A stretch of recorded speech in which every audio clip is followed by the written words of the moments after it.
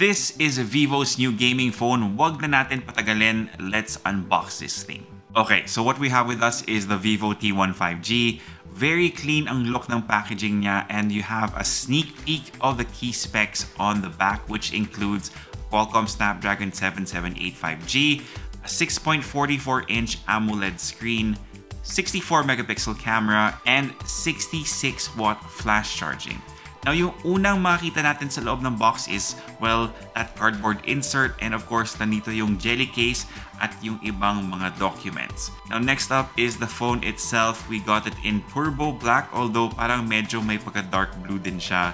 Let's set this aside for now. You also have the 66-watt flash charging brick, ang all-important na USB-C cable, and of course, hindi pwedeng makalimutan ang SIM ejector pin.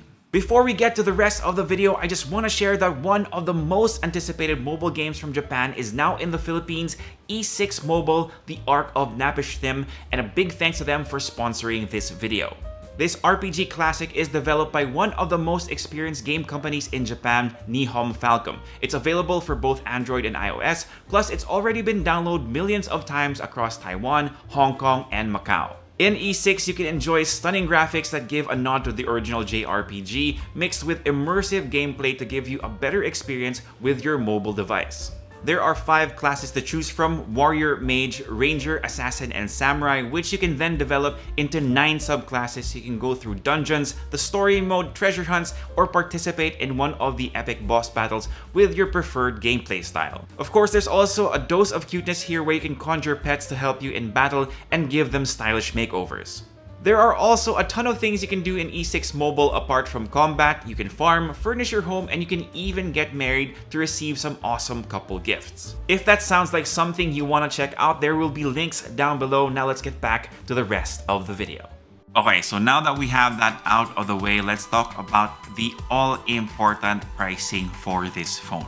So yung official SRP ng Vivo T1 5G is 16,999 pesos, pero may mga promo sila para sa phone na to. I'll leave a link down below so you can check it out.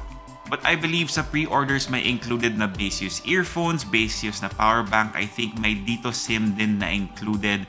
But ang tanong is, ano ba yung in-offer ni Vivo sa T1 5G? Let's take a closer look at the phone. Now, in terms of design, I'm not sure about that camera array. Gets ko na highlight para sa phone na to is yung main camera niya, pero ako lang siguro, I guess, it's a matter of personal preference. Let's see what the cams can do later on.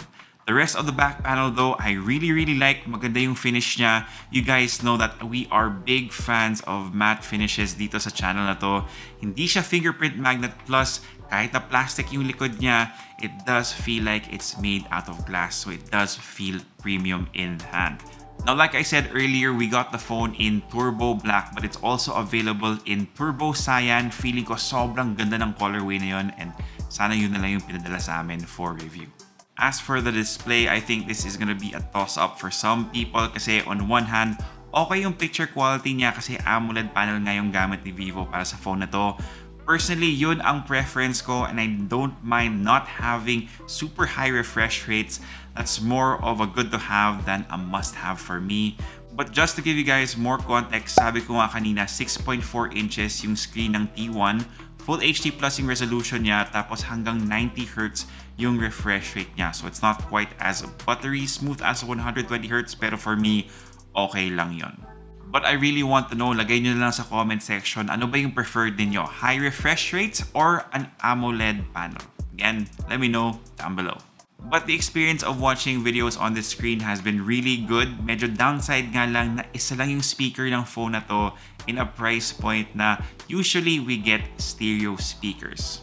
Now, the T1 does have an in-display fingerprint scanner, and it does unlock the phone quite fast, and it's also fairly accurate.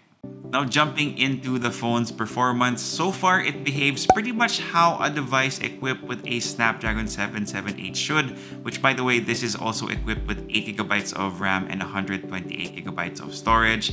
It should be good enough for most popular games available right now. Call of Duty pa lang yung nasusubukan ko, so we'll have to try out other titles to see what this phone can really do or kung may kakaiba sa optimization niya. Pero so far, like I said, so far, so good.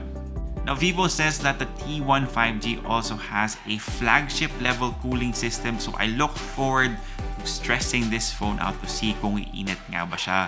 Balitaan ko kayo sa full review. Now, as for the battery of the T1, you have a 5,000 milliamp hour capacity. So depending on how you use your phone, this could be good for up to a day and a half. Pero yung charging speeds niya yung important dito. Again, 66 watts. Now, I did a 30-minute charge test and it went from 0 to 65%. So, feeling ko yung full charge nito is about 45 minutes to 50 minutes. So, okay na yun. So, kung nakalimutan nyo mag-charge sa gabi, plug nyo lang bago kayo maligo and you should have enough juice for the day before you have to leave the house. Now, lastly, let's talk about the cameras. Now, for the specs, 64 megapixel main, 8 megapixel ultrawide, and ang walang kamatayang 2 megapixel macro camera. So I haven't been able to take this phone out just yet, but the photos we took around the house lang or around our street, and they do look pretty good. No surprises na medyo saturated yung colors in true Vivo fashion. Pero in my opinion, they're tastefully done. It doesn't go too overboard. There's also very little difference between the 64 megapixel main camera and the 8 megapixel ultrawide, which I really appreciate. The front camera does a pretty good job as well. It's at 16 megapixel cameras, but I also want to show you guys yung video performance, so here we go.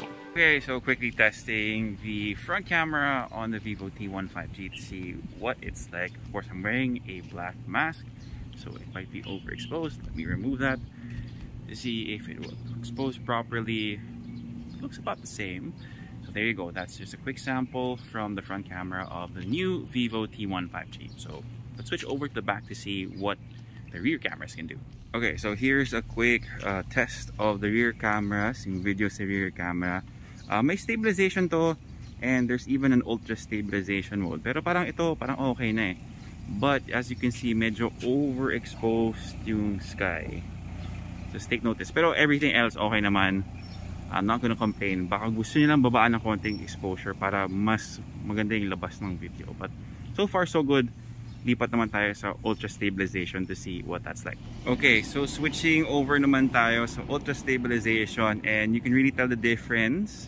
Medyo may delay yung movement ng camera when I swing it over. And actually, even if like I bob up and down, actually gumagalaw yung camera. Parang steady pa rin siya. So, okay to, pero may crop. So, tandaan nyo lang yun. Pero yung exposure naman, halos pareho lang. So, there you go. Ultra stabilization on the Vivo T1 5G. Now, as you guys saw, medyo wild siya yung ultra stabilization. Perfect yan for run and gun vloggers, or kung mahilig kayo mag-skateboard, yung mga ganon, perfect yung ultra stabilization na yan. Pero, okay din naman yung regular stabilization lang. So, in terms of vlogging, I think this would be a pretty good match. Pero again, we have to test this out further. As for software, of course, Vivo yung smartphone na to, so we have Fun Touch OS. There's a fair amount of bloatware present and suggested apps from their own store. It's easy enough to remove, but I wish na wala na lang siya. Pero I guess you do have to promote your own, so yun. And I guess that's pretty much it for now. What did you guys think of the Vivo T1 5G? Let me know in the comment section down below. And if you like this video, give us a thumbs up. Sub to the channel. Make sure you hit that notification bell. If you have any questions, leave them down below and I'll try my best to get to them as soon as I can. For all the latest in tech, head to Unbox.ph, plus follow us on Facebook, Instagram, and on TikTok. My name is Tito James. Peace, God bless. See you guys next time. And of course, stay safe pa rin.